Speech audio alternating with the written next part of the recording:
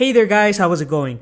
So today's video is gonna be entering a YouTube video and then scrolling down, seeing how many comments we have. And once we scroll down the amount of seconds we want it to scroll down, we are gonna scrape the usernames and their profile links, all right? So let's go ahead and start capturing these steps. Let's wait for the countdown. And I am going to be entering google.com just because that is how I enter my YouTube account. So give me 1 second.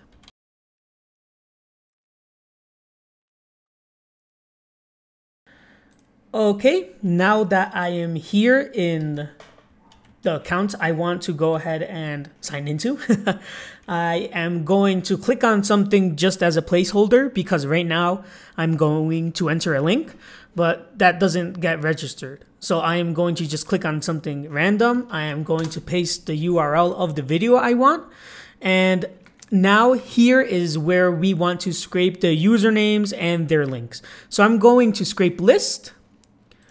And I am going to select the usernames. I'm going to scrape text for now because I want the actual username. And I want their link, so I'm going to scrape list again and select URL. That will be all that we need for this to work. I am going to go ahead and clean up this 1 sec. Okay. So sorry for that. I had to encrypt my password. So if you guys don't know how to do that, it's just encrypt text over here. It automatically does it, but sometimes you just have to go ahead and encrypt text here, just in case. And now that we have scraped all of the elements we want, I am going to go ahead and enter the URL that we desire. So remember this placeholder I have over here?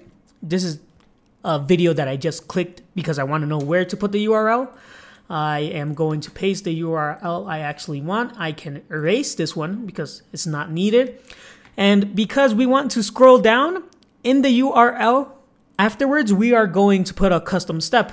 We are going to put a scroll down and how many seconds we want to scroll down. In this case, I just want 10.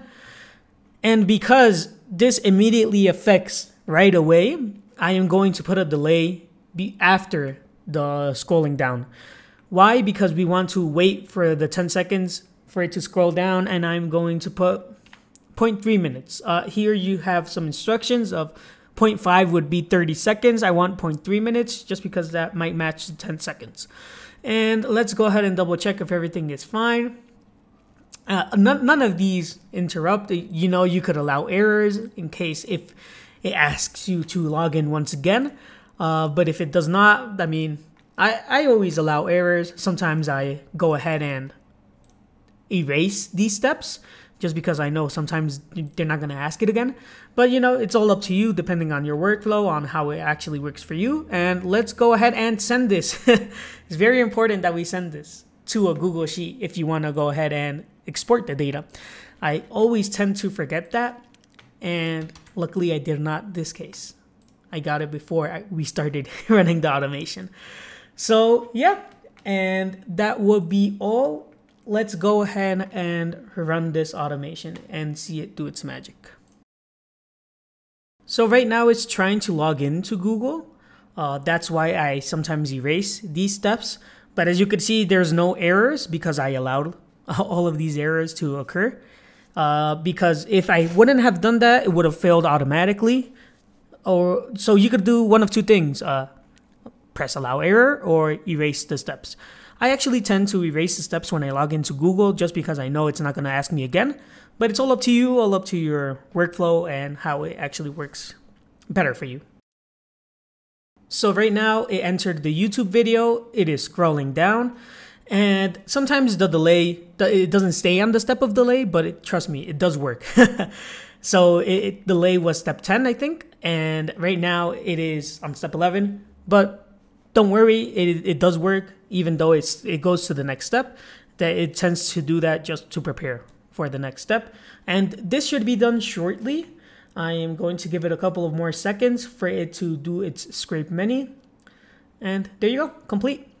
And as you can see here, we have the usernames and their links.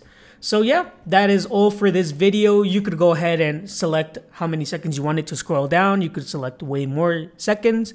You would have to increase the delay, obviously, for that. And that will be all for this video tutorial. Thank you so much for watching it and have a great day.